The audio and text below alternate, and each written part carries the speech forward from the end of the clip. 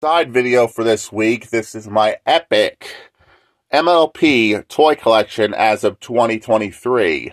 As you can see, I got quite a few MLP My Little Pony figures. We got 1980s, we got newer stuff and older stuff just mixed in here.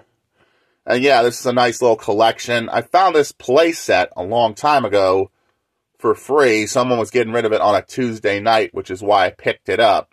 It goes good with 1980s My Little Pony figures. We got one up there. We got 4 over there. We got newer ones here and here. So quite the little MLP collector, if I do say so myself. This is a worthwhile collection, yes. I may not be around the 1980s time when these figures came out, but they're fun to collect. And the newer figures fill in some gaps as well. And that's all there is to say for this video.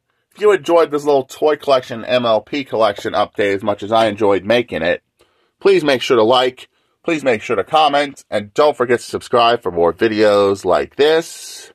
And this is Eddie Hill, moving on and rock out YouTube land.